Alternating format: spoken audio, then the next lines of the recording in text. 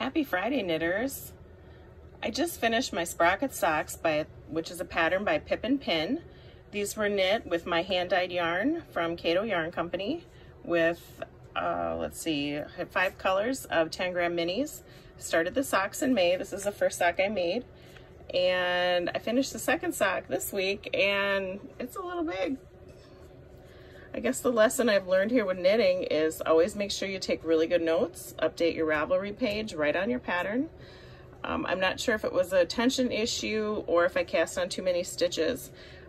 The only problem I had with these socks is I found that the slip stitch sections, the tension got a little tight, so I basically knit both pairs of socks on size 1 double pointed needles, and when I got to the slip stitch section, I switched to number 2s. But they seem to work no matter what. I'm still going to give them as a gift, and I hope the wearer enjoys them. Have a great Friday.